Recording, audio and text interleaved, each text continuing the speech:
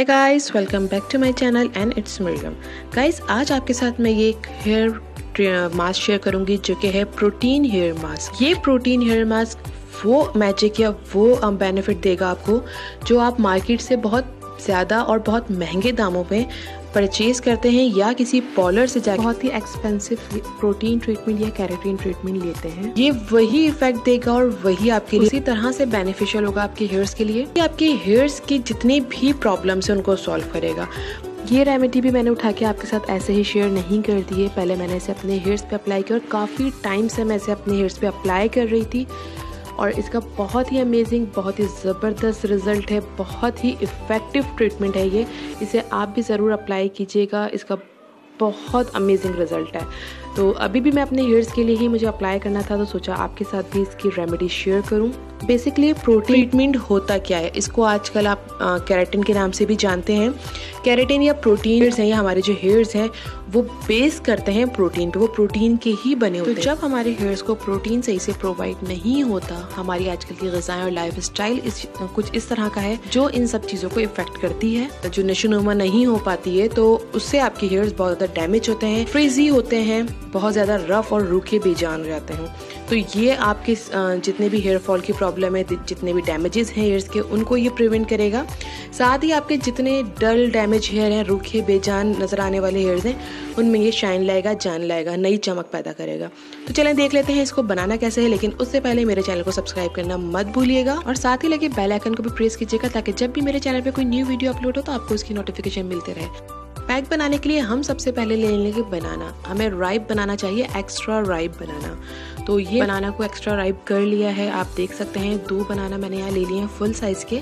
आप अपने हेयर्स के अकॉर्डिंग ले सकते हैं, कम या ज़्यादा भी कर सकते हैं और इससे ज़्यादा भी बना के आप इसको फ्रीज भी कर सकते हैं। साथ ही मैं यहाँ ले रही हूँ कुछ एलमंड्स। अगर आपके पास एलमंड मील मौजूद है तो आप डायरेक्टली एलमंड मील इसमें ऐड कर देंगे, अदरवाइज आप यहाँ एलमंड्स इस तरह से लेके इसमें ऐड कर देंगे। साथ ही जब हम इसको ब्लेंडर में ब्लेंड करेंगे बनाना उसको, तो यहाँ मैंने 5 to 6 एलिमेंट्स ले लिए हैं। साथ ही इसके मैं ब्लेंड कर लूँगी और एक पेस्ट बना लूँगी फाइनली।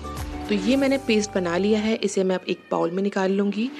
जितनी हमें नीड है, जितने आपके हेयर्स हैं, जितना आपको लगता है कि हेयर्स में आपके अप्लाई होना है, क्योंकि हम सिर्फ बनाना ऐड नहीं करेंगे, हमें और भी चीज़ें इसमें ऐड करनी है। तो आप अपने हेयर्स के अकॉर्डिंग बनाना को कम या ज़्यादा भी कर सकते हैं। अगर ज़्यादा आप इसको ले लेंगे, बनाना से आपने ज़्यादा ले लिए तो आप इसको इस तरह से पेस्ट बना के फ्रीज़ भी कर सकते हैं। जब आपको नीड हो आपने इसको डिफ्रोज किया और यूज़ कर लिया। अब इसके अंदर मैं ऐड कर रही हूँ milk powder. Dry milk powder आप कोई सा भी ले सकते हैं। मैंने यहाँ फुल क्रीम लिया है, आपको भी फुल क्रीम ही लेना है। 2 टेबल स्पून मैंने यहाँ ड्राई मिल्क पाउडर ले लिया है। उसके बाद अब मैं यहाँ कर्ड ले रही हूँ, दही ले रही हूँ, यानी योगर्ट ले रही हूँ। तो योगर्ट में आपने ये मेक श्योर करना है, आप यहाँ मेरे पास देख रहे हैं थोड़ा सा ये लिक्विडी फॉर्म में भी आ रहा है, तो हमें इसका वाटर नहीं चाहिए। जितना भी वाटर है, मेरे पास अभी टाइम नहीं था तो मैंने इसको ड्रेन नहीं किया है।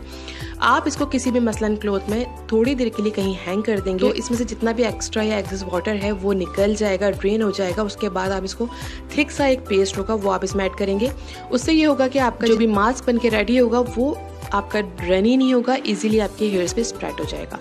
इसके बाद यहाँ मैंने ले लिया है एक एग। हमें फुल एग लेना है, होल एग लेना है, कोई पार्ट इसका अलग नहीं करना। एग की क्वांटिटी को भी आप बढ़ा सकते हैं। यहाँ मैंने 1 लिया है। आप चाहें अगर आपकी हेयर्स की लेंथ ज़्यादा है और बाल बहुत ज़्यादा हेल्दी हैं तो आप 2 एग भी इसमें ऐड कर सकते हैं। ये सब चीज़ें ऐड करने के बाद टोटल 5 इंग्रेडिएंट मैंने इसमें ऐड किए हैं। उसे हम अच्छी तरह से मिक्स कर लेंगे। एक लम्प फ्री कंसिस्टेंसी का पेस्ट बना लेंगे इसे, ताकि कोई लंप ना आए और इजीली हमारे बालों में स्प्रेड हो जाए। तो ये मैं अच्छी तरह से मिक्स कर लेती हूँ। यहाँ मैंने ये अच्छी तरह से मिक्स कर लिया है। आप देख सकते हैं बहुत अच्छी सी कंसिस्टेंसी में बहुत स्मूथ फाइन पेस्ट हो चुका है। अब इसे आपने अपने हेयर्स में रूट टू टिप अप्लाई करना है। एक एक आपका जो हेयर है वो अच्छी तरह से इस मास्क में कवर हो जाए। एक भी आपका हेयर छूटना नहीं चाहिए। टिप तक आपको बहुत अच्छी तरह से इसको लगा लेना है और इसके बाद कम से कम आप इसे 2 घंटा रखेंगे और ज्यादा से ज्यादा जितनी देर आप रख सकते हैं आप इसे अप्लाई करने के बाद यानी 3 to 4 आवर्स या 5 to 6 आवर्स भी रख सकते हैं, ताकि ये अपना इफेक्ट अच्छे से आपको दे सके। और उसके बाद आपने इसे वॉश कर लिया। ये मैंने रेमेडी आपके साथ ऐसे ही शेयर नहीं की है, काफी टाइम तक मैंने इसे यूज किया है। बहुत ही ड्रास्टिक चेंज आया था मेरे हेयर्स में इसकी एप्लीकेशंस के बाद। बहुत अच्छे, बहुत ज़बरदस्त मेरे हेयर्स हो गए थे। काफ़ी टाइम से मैंने इसे यूज़ नहीं किया था, अब मुझे इसे अप्लाई करना था, तो मैंने सोचा इसकी रेमेडी मैं आपके साथ भी शेयर करूँ। बिलीव मी गाइज, बहुत ही ज़बरदस्त बेनिफिशियल ये प्रोटीन ट्रीटमेंट आपके लिए है। आपके लिए इसकी फर्स्ट एप्लीकेशन ही आपको एक अमेजिंग रिजल्ट देगी। इसे ज़रूर बना के घर पे अप्लाई कीजिए। आजकल के वेदर और लाइफ स्टाइल ने जो हमारे हेयर्स के साथ कबाड़ा किया हुआ है, वो आपको ये प्रिवेंट करेगा, आपकी जितने भी डैमेजेस हैं उनको रिपेयर करेगा। ये टोटल रिपेयर करेगा आपकी हेयर्स को। इसे आप अपने मंथ में ऐड कीजिए, या मंथ में 2 टाइम्स इसे ऐड कीजिए, या 3 और 4 टाइम भी आप वीकली भी इसको यूज़ कर सकते हैं। कोई इसका साइड इफ़ेक्ट नहीं है, बल्कि इसका बेनिफिट ही है। अपने साथ साथ अपने घर की मर्द हजरात के ऊपर भी आप इसे अप्लाई कर सकते हैं हेयर्स में। साथ ही बच्चों की हेयर्स में भी ये प्रॉब्लम्स आ रही हैं, क्योंकि आजकल का जो मानसून वेदर है वो हेयर्स में बहुत से ज़्यादा डैमेजेस कर रहा है हेयर्स को। तो सिर्फ बड़ों के साथ ही नहीं, बच्चों के साथ भी ये प्रॉब्लम है। तो आप इन्हें छोटे बच्चों के हेयर्स में भी अप्लाई कर सकते हैं, बगैर किसी प्रॉब्लम के या किसी डर के। तो इसको अप्लाई कीजिए।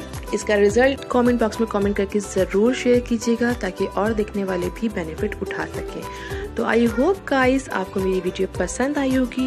ये वीडियो पसंद आए तो इसको लाइक और शेयर ज़रूर दीजिएगा। मेरे चैनल को सब्सक्राइब करना मत भूलिएगा। तो मिलती हूँ आपसे एक और न्यू अमेजिंग सी वीडियो में, इसी तरह की बेनिफिशियल सी। तब तक के लिए दीजिए मुझे इजाज़त। अल्लाह हाफिज़।